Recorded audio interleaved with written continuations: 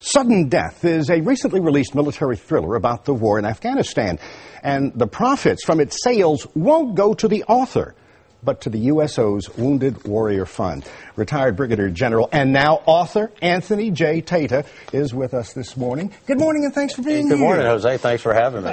How's the new hat, author, fitting you? Well, I like it. I've written all my life, and I enjoy writing Sudden Threats, the first in a series of 4 books, and so Rogue Threat will be out this September, but Sudden Threat has a special place in my heart because I dedicate it to 3 soldiers of mine who were killed in combat, 2 in Iraq, 1 in Afghanistan. I'm sorry to hear that. Now, this is a military thriller. Give us a little bit of an idea what it's about. Well, as we focused in the Middle East, in Afghanistan and in Iraq, and we saw France and Germany sort of defect from the coalition as we were getting ready to go to Iraq, the creative side of me said, well, what if Ally did more than defect and they actually did a Machiavellian move to seize some terrain and get some resources and help themselves. And so that's what this book is all about, our focus in the Middle East. One of my heroes, Matt Garrett, there's 2 brothers, Matt and Zach Garrett, and one's a CIA operator, one's an Army officer, and they get caught in the crossfire of this conspiracy. Amazing.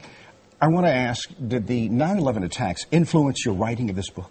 Well, absolutely. It did. The 9/11 attacks influenced it in that I was part of the way through this story, and I couldn't write for about a year after 9/11, particularly because I was in combat and doing some other things. But the visceral feel of us being attacked, I had to stop what I was doing, and this creative side of me was sort of shunted as I really spent 24/7 getting after the business of killing Al-Qaeda and Taliban and so forth.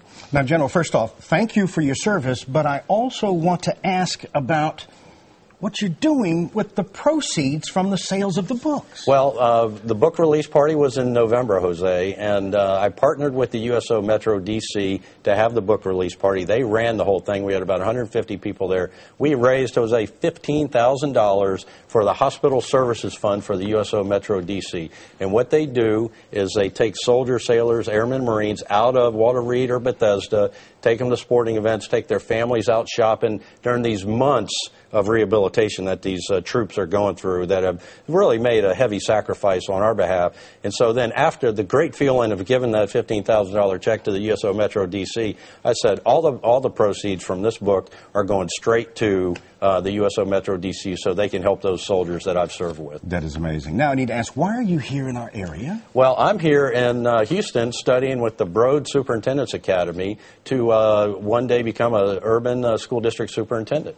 And so that is going to be my next career, my next phase of my life is helping children close those achievement gaps. And I'll tell you what got me involved in this is as I was in Afghanistan a year and a half, 2 years ago, the Taliban attacked schools, they killed teachers, and it just had this visceral reaction in me that education is the way of the future, and the enemy doesn't want people to be educated. So take my passion for 28 years I've had with the military and shift it over to being a superintendent of an urban school district.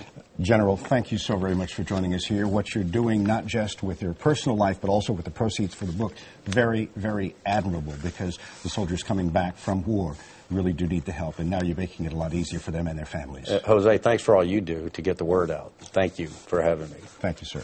Now, we want to let you know that the book is titled Sudden Death. It's now available in bookstores, and remember, all of the proceeds from the sales go to the USO Wounded Warrior Fund. Again, General, thank you for joining us. Thank you.